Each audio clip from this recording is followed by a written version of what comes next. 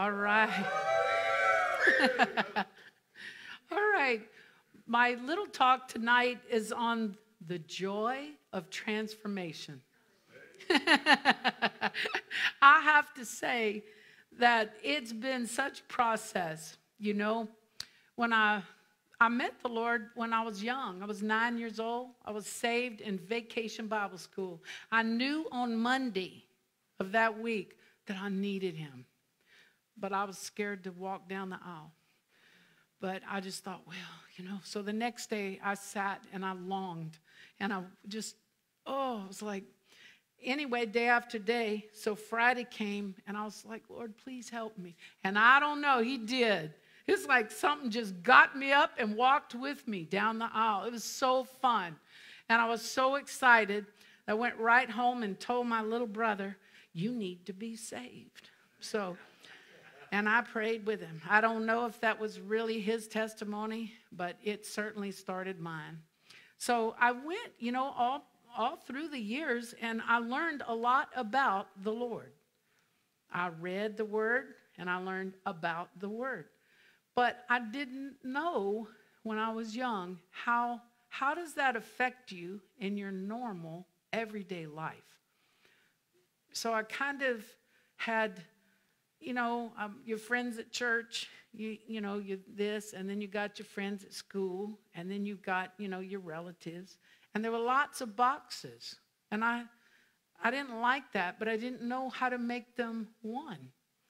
And so I kind of went along and along and along, and then got teased in college because, you know, I was a Christian. I thought, well, good grief, I hate to be a hypocrite, you know.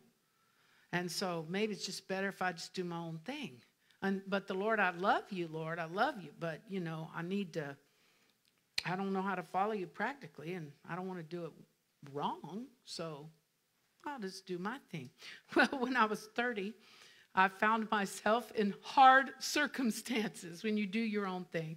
So anyway, he began a process in me, and I'm so grateful. And one of the first things that happened is I began to remember hearing, and I started hearing again, the names of God. And I thought, yeah, I know all about that. But is that real? Are those stories you hear about? So the other day, I was laughing because I've just gotten to experience just tons of them, you know, and they're very real. And I got curious and I thought, Lord, who first called you that? When, you know, what kind of circumstances were they in? So I just looked it right up. I just had the best time.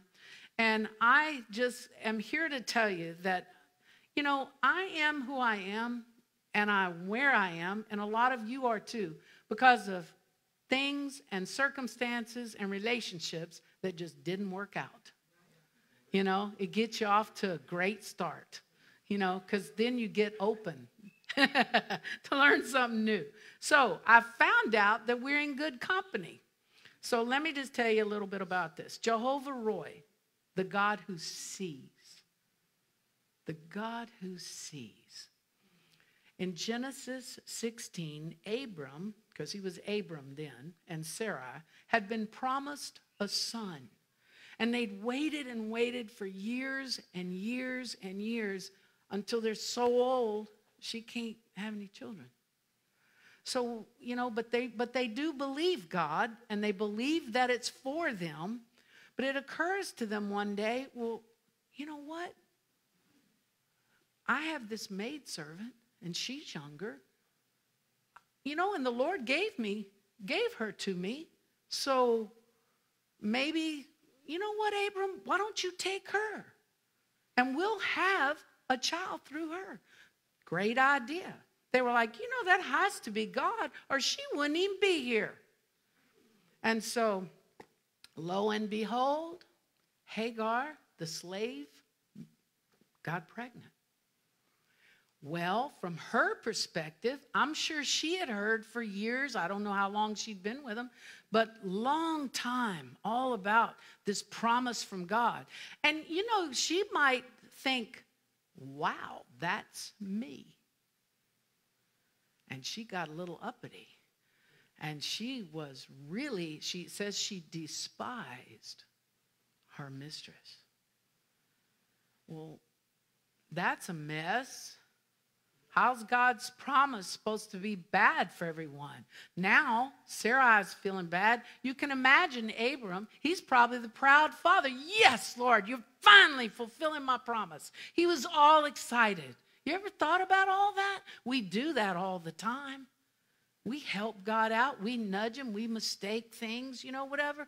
But, I'm sure he was like torn between his wife and the mother of his child to be. I mean, think about the anguish that caused. And so she comes to him because women don't have a lot of rights back in that day. Sarah comes to Abram and said, hey, this is horrible. My maid despises me. She could have been mocking her. She could have been bragging, but there's problems in the camp. And she said, what are you going to do about it? He's the head of the household. And he said, you know what? You just handle her however you want. I'm not getting involved in that. Just do whatever you want. So Sarai's mean to her. She's really mean. So Hagar is just like, well, here she was excited, thought maybe she was part of a promise. And here's Sarai feeling like, man, Lord, this is horrible. So Hagar runs off. Here she's pregnant. She's in the desert with nothing but just heartache and probably a bad attitude. But she's just crying out. And God sees her and hears her. And it's because of that, it says, he called from heaven and said, I hear your misery. You're going to have a son. And she even told him what to name him, Ishmael. It's pretty cool. And she said, he told her, go back to your mistress and submit to her. Change your attitude and let me work. And so in Genesis 16:13, she gave this name to the Lord who spoke to her, you are the God who sees me. And that's how we know about Jehovah Roy, the God who sees. So that's kind of neat. Well, Jehovah Jireh, where did that start off? You just fast forward a few chapters. Well, now Sarai has become Sarah, Abram, Abraham, and they have the miracle child. They knew. And so God speaks. Can you imagine how excited? Wouldn't that be amazing? 100-year-old man. I mean, you've got a woman and a man and a wife that cannot physically create a child, and there you have one. Can you imagine the joy and the excitement and just the amazement, talk about awe and wonder that they felt? And then the Lord speaks to Abraham and said, I want you to take your son, your only son, and sacrifice him to me. Well, we read that as a story, and we just think, yeah, he was just such a man of faith, blah, blah, blah. I'm going to tell you, think about that. For one thing, he didn't tell mama. I'm just saying. Thank you, Lord. And he did take servants. And the kid was old enough to help because he carried the wood. And so they took out. And I bet he didn't get a lot of sleep. I bet he didn't eat or sleep. I've been in so much anguish. You can't eat, you can't sleep. You just, you've been in that gut-wrenching just place where you're like, I know him. I know he's good. I know he can do anything because he gave me this boy. And I will obey him. And he went forth. And then he left the servants even, because that's going to be probably problematic. And the little boy says, Daddy, where's the sacrifice? He told him, well, the Lord will take care of that. So he gets to the place. He binds the child and raises the knife. And the Lord calls out to him, Abraham, Abraham, do not do anything to him. Now I know that you fear God. You have not withheld from me your son, your only son. And Abraham looked up and saw a ram caught in a thicket. And so, in Genesis 22:14, Abraham called that place, the Lord will provide. And so that's how we know Jehovah Jireh, the Lord will provide. And that is actually the first name of God that I had a lot of personal encounters with at 30. I ended up a single mom with 2 little children and 2 little money. And I was just like, man. But I was learning. I was open by then. I was like, Lord, maybe you do know how to do this. I'm not sure, but I really need to know. And I did have a pastor and his wife that just, Lord help him. When I went to see him, I said, I don't want to have anything to do with your church. I just want you to help me, I have a little church hurt there. And he goes, okay. He said, I don't know if I can help you with your circumstances, but I can help you know the Lord. I can help you hear his voice. I said, me? He goes, oh, yeah. So the first thing I did is take him my bills and my budget. And I said, I don't know. I can't. I'm pretty good at budgeting, but I can't make this work. Can you? He had been an accounting and economics professor at a university, and so he was good at, he looked through, and he said, I don't see anything you can cut. I said, well, I'm short $40 a month every month, and I'm going to pay my tithe. He said, well, you just have to ask the Lord. He's a provider. And I said, I've heard that. I've heard that name. Well, the next day, I had a 19-month-old son, and I had bought him some Superman underwear the summer before, and he was not interested. And I just told him, well, that's fine. When you get to be big, you can wear those, and you don't have to wear your diapers. Enough said. Been months. Didn't worry about it. That night, I'm bathed him. I'm getting him dressed, and he said, I'm not wear diaper. I wear pants. I'm like, yeah, that's nice. Get your diaper on. I wear pants, he said. And I was like, okay, that's great that you're suddenly interested. I didn't snap to anything. And I said, but we don't start at night. Every mother knows you start in the day. You do not start at night.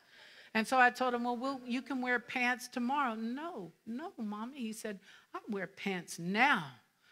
And so after like 20 minutes, I thought, well, Lee, what are you doing? This is every mother's dream. Just go with it, And so I said, okay. And I put on his big boy Superman pants. But I'll tell you, I didn't get a lick of sleep that night because the bed, I was not prepared for this. I was shocked, and I was just like, okay. So I was in there all night trying to make sure we didn't wet the bed. He wasn't crying for, just everything. Oh, he made it. He never, I don't even understand that, never had an accident. And I realized at the end of the month, that Jehovah Jireh really was my provider because my diaper bill was $40 a month. And I was like, it's real, you know. So I love that, you know. And then Jehovah Rapha, the God who heals. In Exodus 15, so you'd had all these plagues and just miraculous things happening. And suddenly these slaves that have been slaves for like 400 and some years are free. And they're leaving Egypt and loaded down with gold and all kinds of stuff and clothes and stuff.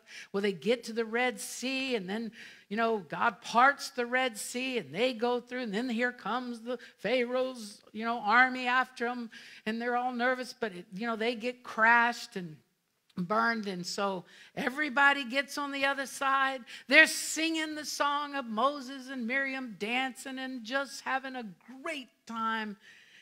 And 3 days later, they're still walking through the desert. Couldn't find any water. They finally find some, and it's bitter, and you cannot drink it. So 1 million people are coming to Moses saying, hey, what do we do now? Well, if that was you, it's like, God, why are we doing this? So, of course, he seeks the Lord under pressure. I doubt he got a lot of sleep with leading that many people. And, of course, the Lord just tells him, well, just pick up that wood and throw it in there. It'll be fine. So, do you want to do that in front of everyone? But he did, and the water got sweet. And they drank it. And it was like, wow. But Moses had cried out. And so now the Lord comes and he initiates. Because before, the people that were touched named him. Now the Lord said, if you listen carefully to the Lord, this is Exodus 15:26, your God, and do what is right in his eyes, if you pay attention to his commandments and keep all his decrees, I will not bring on you any of the diseases I brought on the Egyptians. For I am the Lord who heals you. And that's how we know Jehovah Rapha. And then there's Jehovah Nissi. The Lord is my banner. In Exodus 17, they've gone further, and now the Amalekites are attacking them, this pagan culture. And it's like they're going to be wiped out pretty soon. It's long before they entered the promised land. They're just in the desert wandering around. Here come the Amalekites. And so Moses seeks the Lord, and he tells Joshua, get the men, slaves. These are untrained. They're not army. They're making bricks and in survival mode. Y'all go fight the enemy, he said. I will go with 2 friends up to the top of the mountain and, raise my hands to the Lord. Would you go?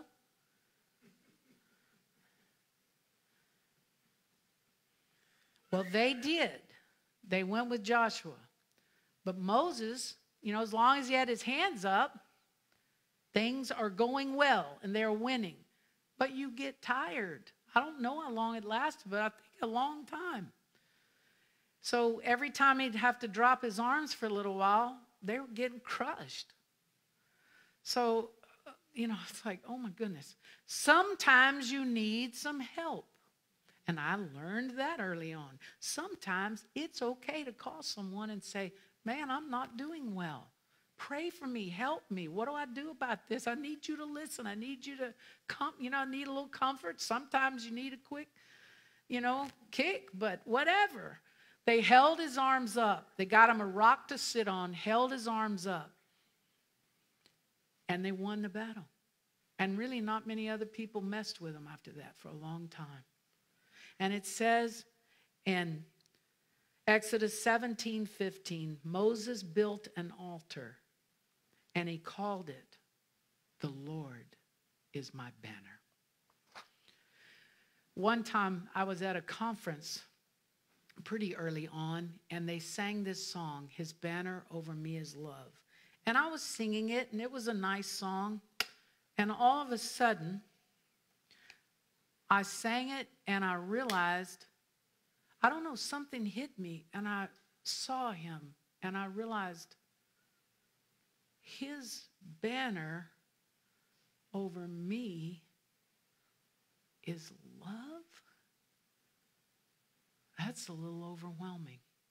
No matter what's going on, he's got this. And he's love. He's patient when I'm going through stuff. And it became real to me just singing it. And then there's Jehovah Shalom. The Lord is peace. You know who started that one? Gideon.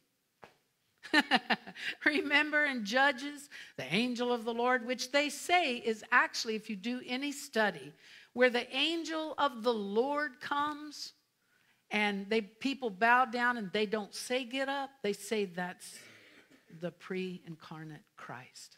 And I believe that's probably true. Because every angel encounter will say, "Oh, don't bow down to me," you know. But anyway, the angel of the Lord came to him and says, "The Lord is with you, O mighty man of valor." Gideon said, "Well, please, my Lord, if the Lord is with us, why has all this happened to us?" And I think we've all been there. I mean, they're having to hide and just, grind grain in a wine press because the Midianites are coming down, taking all their food. They're starving to death. And so Gideon says, "And where are all his wonderful deeds that our fathers recounted to us, saying, did not the Lord bring us up out of Egypt?" But Midian said, "But now God's forsaken us." And the Lord turned to him and said, "Go in this might of yours and save Israel from the hand of Midian. Do I not send you?" And Gideon said, "Please, Lord, how can I save Israel? My clan's the weakest, I'm the least." And the Lord goes on, "Go, I'm going to be with you, and you're going to strike them down." So then Gideon says, "Well, let me go prepare a meal for you and see if you," okay. So he gets a young goat and prepares that. Remember that? And he makes some unleavened bread and he brings it out. And then the Lord tells him, "Take the meat and the unleavened cakes and put them on this rock and pour the broth over it." So he does that. Probably thinks, why'd I bother to cook it if I'm going to just pour it on a rock? And then the Lord reached out the tip of his staff that was in his hand, and he touched the meat and the bread, and fire sprang up from the rock and consumed it, and the Lord vanished. Well, then Gideon gets really terrified because he says, "Oh, I have seen the Lord face to face." And he knows from his history that you don't live usually if you have that encounter. So he is absolutely terrified. But the Lord says to him, I guess he either came back or just spoke with his voice, "Peace be to you. Do not fear. You will not die." And Gideon built an altar there and called it, "The Lord is peace." And that's how we know about Jehovah Shalom. And then Jehovah Sabaoth, I don't know if I'm probably not saying it right, the Lord of hosts, that's David and Goliath. Remember that? And I think about that kid, and, we just think he's just fearless, which he was. But I bet his adrenaline was pumping. If you want to send your teenage son out to face a 9 or 10 foot tall guy that's been a warrior all his life, He even has an armor bearer. He's got 2 people. He's got all this stuff. And if you remember, Goliath threatened him. It was pretty stressful. I'm going to feed you to the birds, boy. And David said, you come to me with a sword and a spear and a javelin. But I come to you in the name of the Lord of hosts, the God of the armies of Israel, whom you have defied. And we know how that turned out. So, the Lord of hosts. So, my first point, I have 3 tonight, is we don't have to be upset when circumstances or relationships or things are not working out. Instead, we need to ask a question. Who do you want to be for me, Lord? Who do you want to be for me? We're in good company with all these old saints and also with Jesus. You know, when he was in the garden, he was stressed, he sweat blood, but he asked God, can't we do this another way? But he still yielded, and he chose to trust his daddy. And he did it intentionally. He made an intentional choice to go to the cross and to rise again, and here we are. Well, after I learned and began to experience all the names of God, then I read John one time just over and over and over and over. And sometimes I do that because it's the most beautiful book to me. I love that. And I especially love the part in John 1:14a, the first part, the Word became flesh and made his dwelling among us. And I began to see him differently because I thought, wow, the Word became flesh. It became human. And so all those words that I just learned, shalom, Jehovah Roy, the God who sees, his banner over me is love, all those things, he provides, he heals, our peace, our wholeness. And then starting with light B, through every one of those words, that's who came here and became flesh. He's the perfect representation of the Father. He left heaven, came down here as a man, a real human being, so he could be seen and known and experienced with our 5 senses. And you think about it, you know, God's original intention, originally, he created humans and he put them in a garden. It was perfect. It was peaceful. There was life. There was harmony. There was no death. But when Jesus came, he came in the midst of chaos. He came to a country where his own people were occupied by a foreign dictatorship and a pagan culture. It was dominated by fear and control on both sides. And that's where he came for us. And he came to bring and restore that peaceful garden and place that his dad originally made for us. So he spent his life, he poured it out to 12 guys. And I always wondered, why did you waste your time on the one who would betray you? I understand maybe you put up with him, but even on the night he was betrayed, when he came, he calls him friend. So I was like,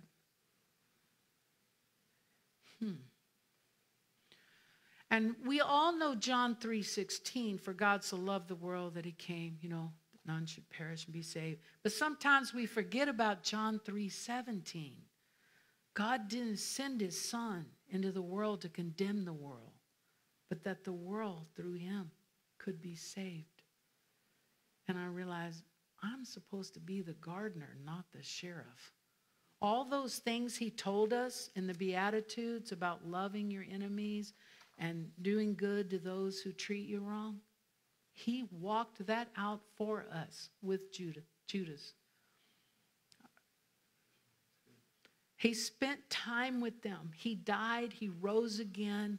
And then after he rose, he came back for 40 more days, and he left telling them, it's to your advantage that I leave. He said, but wait for Holy Spirit to come.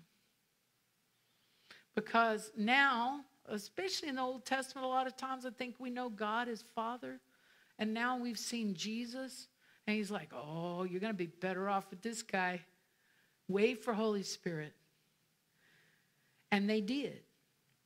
And that same Spirit that raised Jesus from the dead, the actual Spirit of God, the Word became flesh and dwelled among us, now could dwell inside us. The Word became flesh, and now he can dwell inside us. We can look like our Father. Those 12 men, after that experience in Acts 2, literally rocked the known world. Well, 11, but they added another one, you know. And their preaching of the gospel spread all over, and some 2,000 short years later, we heard about it. So that's pretty cool. We heard the gospel. We confessed with our mouth that the Lord Jesus is Lord, and we believed in our heart that God raised him from the dead, and we were saved, and our names were written in the Lamb's book of life. And that's a miracle that he did that. And now we're in the door. But we don't want to stay in the door. When you go see your friends and your family, they open the door to you, but then they invite you in.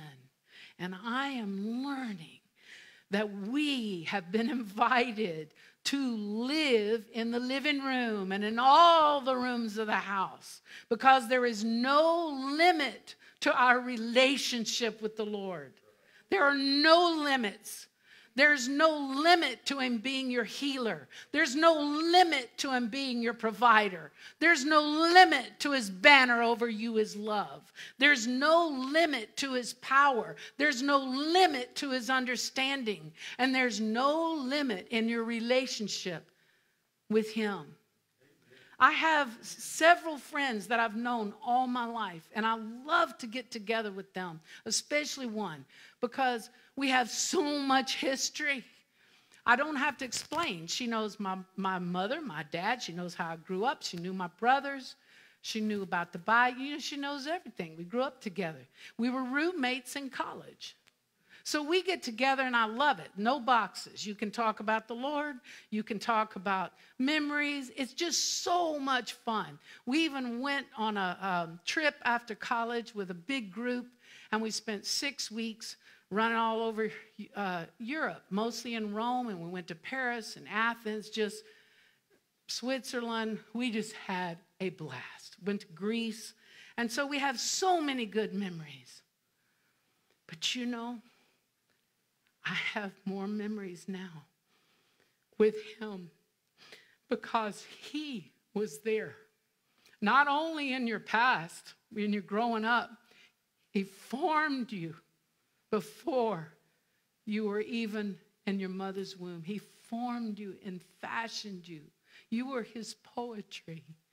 You know, he's been there before you, and he will be there after you.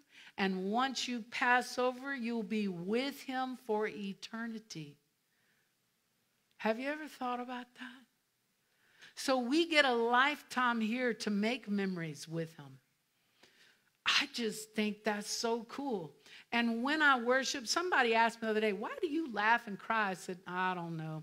I said, I kind of do, because I got this movie in my head going on. And I keep remembering time after time after time when he's met me in so many different ways. I'm amazed by him. I've never met anyone as kind as the Lord. Never. And I've known some really kind people, and y'all are part of them. I mean, it's just amazing to me. So we start getting mature, and we learn that the word become flesh living on the inside of us can be expanded. God's kingdom begins to expand inside of us and begins to touch people outside of us. As we experience the instead of Isaiah 61, we begin to give him some of those ashes of regret and past and hurts and all this stuff, and we receive beauty. I imagine he just has beauty pageants in heaven from all the ashes. You men are part of it too. He gives us, we give him our mourning and our depression and our sadness. And he gives us the oil of joy that actually strengthens us just through his laughter. We give him our broken hearts. And I remember telling him one time, I don't even have a broken heart. I'm shattered pottery. I'll never be one again. And he said, you watch me. You watch me. Because he never stops. He never stops working in us. And it is his delight and his joy. He's so amazing. We begin to experience freedom and release from captivity, from addictions. We get the garment of praise instead of that old heaviness and despair. And gradually, we begin to be transformed. He literally takes the parts of our lives that are on the garbage heap, and he makes gold. I have to show you this little plate. I have it on my mantle because it reminds me all the time of what he does. We all have scars, and we try so hard. We're so ashamed of them sometimes to hide them. Jesus did not hide his scars. That was one way they recognized him when he rose again, because of the scars. So if we give him our scars, all that stuff, he not only mends us, but he mends us with gold. And once restored, we are actually more valuable than the original. It's kind of cool. This costs more than if I would have just bought the original one before it broke. Isn't that something? And we begin to see what his gold in us. I've begun to experience the gold that he's put in me. And then I'm thinking, oh, there's gold in you. Bill Johnson said, with tears, I saw this little short the other day, I would never tear down or criticize another believer, because I would be tearing down the very image of Christ. We must see the gold in each other and see what the Lord has done and not bring up all that stuff. We walk with each other to this. So I love that.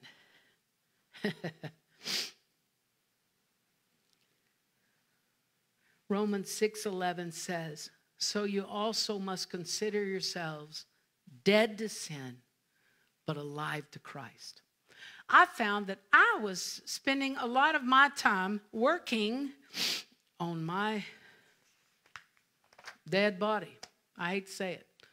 Do we really want to carry cadavers around and put some makeup and try to fix them and, oh, you know, you should have done better with that. Come on, you could do this. You can do this. You can pull yourself up by your bootstraps. Come on, what's wrong with you? That's such foolishness. I think that I've begun to see lately that our concentration is not on that, not on working on that. I don't think God works on that. We were buried with him in baptism. That guy is gone. And so what we work on is, Lord, how do I live alive to you in this circumstance? How do I live alive to you with this relationship? What are you doing? That's what I want to be like. I don't want to spin any more wheels. So, transformation is getting easier. And you know, we're in good company. When Jesus was young, before he began his ministry, I don't know up to what age, it says he learned obedience through the things which he suffered. And this transformation process, to me at first, was a lot of suffering. Because I was like, man, I just keep yielding, and it was painful. Sometimes it is painful. But by the time he went to the cross, even though he suffered, he did that for the joy set before him. And I'm beginning to see the joy set before me. It's exciting to just, to ask him, who do you want to be for me now? What are we going to do about this? How are we going to do this, Lord? Do you want me to pay for this? How do you want to do this? Let's make some more memories. In Romans 12:2, it says, don't be conformed to the pattern of this world, but be transformed by the renewing of your mind. And then Titus 3:5, he saved us not because of righteous things we've done, but because of his mercy. He saved us through the washing of rebirth and renewal by the Holy Spirit. And then in 2 Corinthians 4:16, therefore we don't lose heart. But though our outer person is decaying, this mortal body, yet our inner person is being renewed day by day. Well, I looked up renew in all those places and some others, and it's so amazing. I mean, we all know make new again, restore. That's good. That's good. But listen to all, the Greek and the Hebrew language is different than English. And so it's a lot more active, and I don't know. So let me just read you some of the words that describe this one we just picked, renew. It's repetition. We have to do it again and again. Intensity. It's action that describes a continuing renewal. It's not a one and done. We always want one and done, and it's always a process. But it's intensity that grows. It's a reversal of something old into something that's new and unheard of. You're changed into a new kind of life. You grow up, it says. Grow up, be renewed. You're growing up. We have new strength and vigor to make new again. We're renewed by a change of heart, a change of life. We're raised up. It says upward movement from a lower place so you have a higher perspective. And then listen to this, what word they described, renew. Remodel. If any of you have done any remodeling, you start with a demo. Start with a demo. And then you clean that up and rebuild on a firm foundation. We are being remodeled from above by cooperating. It's a complete change for the better. And that's what's happening to us. So, we have a new kingdom, and we are really under a new governmental authority. Some 4,000 years ago, it says from Adam to Jesus was around 4,000 years. And then, at least that's the best Google has. And then from Jesus to us is around 2,000 years. So, we can blame them for not recognizing him, but we don't always.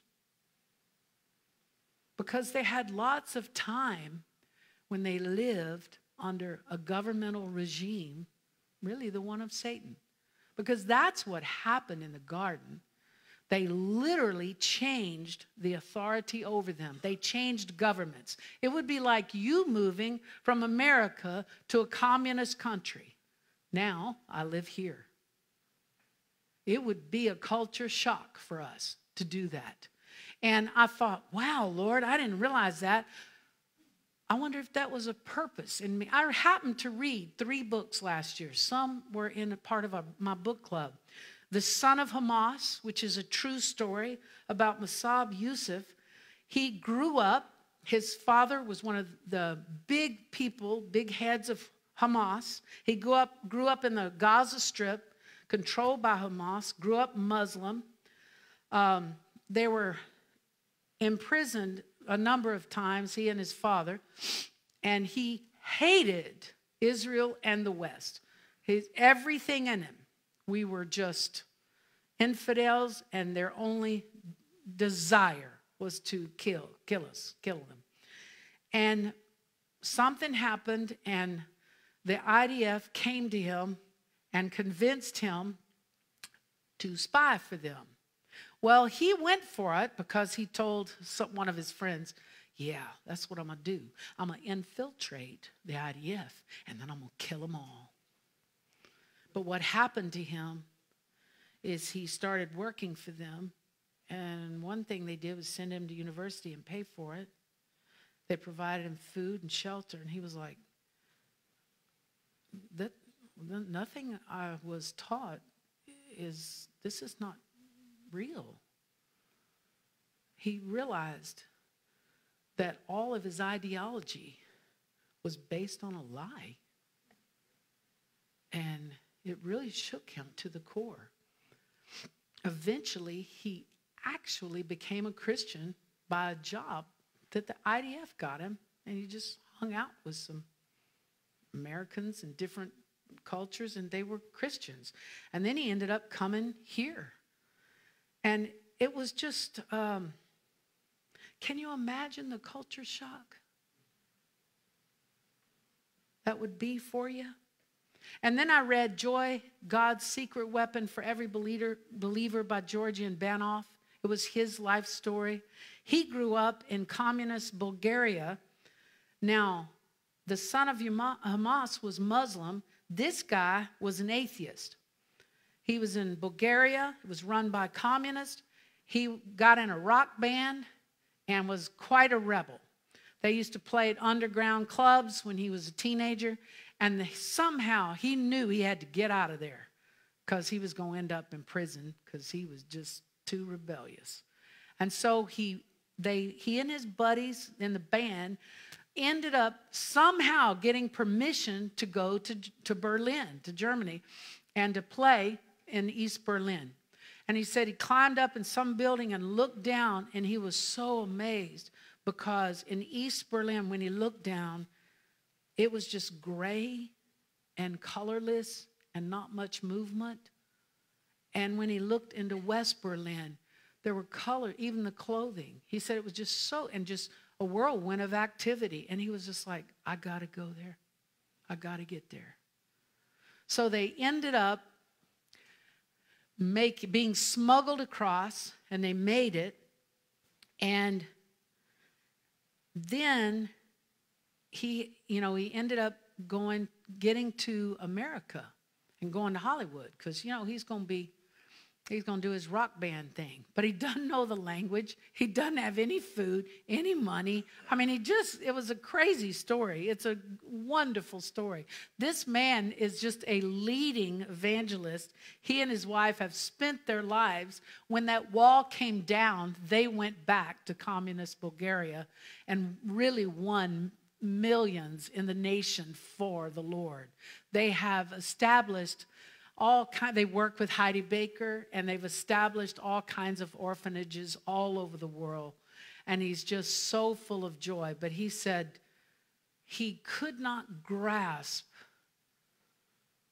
freedom or Christianity. And he ends up in California and being taken in by a bunch of hippies that were part of the Jesus movement. Well, they just fed him. He said, well, I don't want any of this. Y'all crazy, But he said, I'll take the food. And they said, that's fine. You just come and we'll feed you. So he just started hanging out with them, eating practical needs, gave him a place to stay, fed him. And then he just said, they were just so peaceful, and he was so chaotic inside. And finally, he just said, man, I need whatever this is, you know. And it changed him. And then the last book I read was Yeonmi Park. I don't know if you've read that. She escaped from North Korea. It's also a true story. She had no religion because Kim Jong-un was God.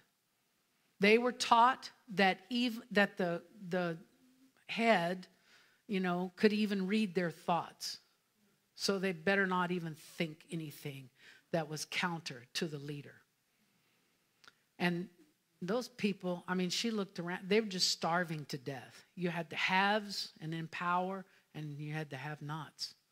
And so she finally ended up as kind of part of the sex trafficking trade, if you read the book. But she got out of North Korea and eventually came to the United States, kicking and screaming, because she'd been taught that the West was her worst enemy. And again, she found out that wasn't true. Guys, I think that we're in a little bit of culture shock, that we don't always realize that we are in a new kingdom. And guess what? It's not democracy. The kingdom of God is not a democracy. We don't think a lot of times like a kingdom person. A kingdom is the king's word, is the law. You don't have rights, except he gave us the right to become children of God because of his sacrifice. So we have to think differently. And when you're young, of course, I'm seeped in democracy. So I think, that sounds horrible. That's no fun. But what you learn as you get older is that's actually the most fun, the most adventurous. You'll never be so excited, so happy, so full of life. There's nothing like walking in the kingdom. I am still convinced that the Lord is going to let me walk on water before I leave this side, because I just think it'd be fun. Yeah. He said we can do greater, so maybe I could jet ski without the jet ski. I'm not sure. But I'd settle for starting off walking on water. So I'm going to do 3 scriptures, and I'm going to end with this. Mark 1:10. This is so fun to me. It's just as Jesus was coming out of the water, he saw heaven, remember that, being torn open when he was baptized? Heaven tore open, the Spirit descended on him. This is my beloved Son in whom I'm well pleased. And the Spirit remained. And what I'd like to talk about is that when he did that and it opened up, he restored identity, our identity and our connection with heaven. Because remember, in the garden, there was an open heaven. God came down, he talked to them. There was nothing off limits to them. And they had unbroken fellowship. And then here's Jesus, and he restores that as our identity with our Papa. Unbroken fellowship and relationship. And then, so I looked, and then in Matthew 27:51, remember, after he said he's on the cross, he says, it is finished. And at that moment, the curtain of the temple was torn in two from top to bottom. And the earth shook and the rocks split. Jesus died then. He's already restored our identity, and then he dies and rips that veil apart, and so that we can come in boldly. If we accept him, he gave us the right, one of our, I think our only rights, I don't know, to become children of God. And we can go to him anytime which is just, I think that's amazing. And then in Luke 5:36 and 37, Jesus told him a parable. So we've talked about the heaven ripped open, you know, and then the Lord came down on him as a dove and stayed, remained on him. And then when he died, the curtains ripped open, the rocks split open, tore open. And now we go to Luke 5:36 and 37. He told the parable. No one tears or rips a piece, same word, piece out of a new garment to patch an old one. Otherwise, they're going to have torn the new garment and the patch won't hold and it won't match. It won't match the old. And no one, the next verse, pours new wine into old wineskins. Otherwise, the new wine will burst or rip open the skins and the wine will run out and the wineskins will be ruined.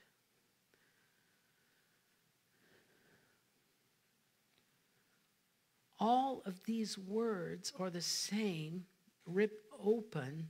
And the thing is, if we don't let the Lord transform our thinking, we need a new mind for new wine.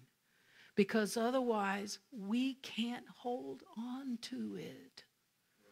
We get revelation, and it just, like Eddie, I thought he was going to preach the sermon. It falls on the ground, and we can't hold on to it. We have to get a new mind. We have to. We have to be renewed, or we can't hold it. But we can be renewed. It is up to us to surrender and to yield our attitudes, our thoughts, our beliefs, and our actions. It's up to Him to change us. But we have a choice every time. And I think we forget that part. Well, Lord, you said, I tell you, I'm here surrendering. I'm surrendering during worship. So go ahead and transform me. I'm having trouble in this area, and I need you to work on it. I need you to work on it now. Well, what's our practice? Because, you know, Graham Cook says practice makes permanent. Permanent. And it's, guys, we are practicing. We are practicing. And the way we do that, we practice, is one thought at a time, one word at a time, and one action at a time. We need to learn to think like a saved person. We have access to every word in the book. And so if a thought comes, we run it through. Does that thought, we test it. We test it. Does that thought say that He's my healer? That He's my provider? That I don't have to have any anxiety because He hadn't given me a spirit of fear, but of power, love, and a sound mind? What does that thought say? Does it say I'm loved with an everlasting love? Does it say He comforts me like a mother comforts her child? Does that thought say my tears are so precious to Him that He collects and records every single one of them? Because that's what the Word said. And the Word made flesh lives in us. And we can test every thought that comes and say, I'm not thinking that. I'm going to have another thought. And it's going to line up with the living Word that's inside of me. And I have access to 24/7. That's all I'm saying. If we have a word that comes out of our mouth, does we give it the test? Does it line up with Him as the Word? And if it doesn't, oops, sorry about that. Lord, forgive me. I'm going to practice again. I'm going to have another word. I'm going to have another thought. We have the power to choose, and he will strengthen us as we choose. He will begin to make it easier and easier. And I have to tell you that this transformation process has made me so in love with him. I've never had anybody as kind to me as he is. It's just absolutely astonishing. I even wrote a list of adjectives so I could praise him more. I just did it in ABC order.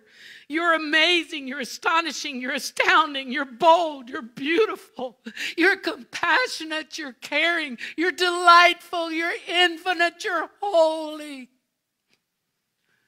It just goes on and on. He's joyful. He's the King of Kings and Lord of Lords, and he loves me. Amen. He's captured my heart, you know. He's tremendous. He's resplendent in light.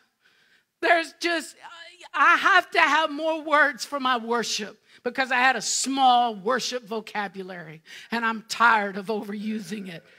Of course, I'm going to get that he's worthy in there and holy, but I need to expand his kingdom inside of me. I want to put more words in there so that when hard times come, when I was I went through a betrayal in the last few years, and all I could think of was on the night he was betrayed. I remembered that word. On the night he was betrayed. He didn't say, I've had enough. I don't know why I poured into you. Why did you do that? He didn't. He went to his father. Yes, he ended up sweating drops of blood. I didn't do that, but I had some broken blood vessels from crying. But I poured it out because I thought on the night he was betrayed, he wraps a towel around him and he bends down and he washes the feet of his betrayer. I said, Lord, please don't hold anything against him on my account. I want to be like you because that way is the way to life. There is nothing worth hanging on to for that old garbage because this is what you can do with that place in me. I'm going to have gold replace it because that's what you paid for. And we can all have that one thought at a time, one word at a time. There is no limit. The Lord of hosts is on our side, and he's for us, and he sees us, and he carries us when we can't go, like a father carries his weaned son. He's always present. He always hears. He's always available. And he delights in our desire for relationship with him. And if we do it wrong, he's like, that's okay. Come on. Try again. You can do it because I'm for you. And the last thing, I guess I'll read you this. The word I found, I had no idea the depth. I've studied it off and on all my life. And I spent 2 weeks in Psalm 23:1. The Lord is my shepherd. I shall not want. And I have to tell you, the Lord, the word for Lord there, is the one that Moses met in the burning bush. The I am. The all-existent one. The one that is for us. He is for us whatever we need. The word for shepherd is the one who watches over me 24/7. He tends to me. He is attentive to every need I have. I shall not want. Listen to the Hebrew words. We chose want. Listen to what it says in Hebrew. I shall not lack. I won't decrease. I won't be in failure or left in bereavement. I won't be orphaned or abandoned or left. I won't be robbed or stripped. I will not be made lower or diminished or deprived. I will not stay sorrowful or widowed. And I was like, really, Lord? Some people are widowed. You're going to have to explain that one. He did. I will not be threatened or reduced or made less. I will have the instead. Because the Lord is my shepherd, and he watches over me and tends to me at all times. And this is for every one of us. We will walk in abundance and increase. We will walk in victory and success. We will be joyful and cheerful. We have been adopted into God's family. We've been embraced and cherished and cared for. Your family didn't work out, that's okay. You have another one and it's forever. And if you let him do all he can do in you, you can be part of the restoration for the rest of the family. Somebody has to. You can stand for him. Whether you see it in this lifetime or not, wouldn't you like to go out in faith and be in Hebrews 11? Bob stood for. Kai stood for. We all stood for this person in faith, believing the promises that God had given us. Because that's powerful and it changes things. We will prosper in every area. We will be covered and clothed. We will be raised up, burn brightly for him. We will arise and shine everywhere we go. We will be restored and enriched. We will be satisfied and content. We will be the bride. We are the bride of Christ. We are protected and we are safe. And that's what we have instead of wanting. That's a lot. I finally stopped after 2 weeks. I thought, well, I'll dive in again later. But we will increase, be enlarged, and expanded. We'll emerge in our true identity as sons and daughters, precious children of the Most High.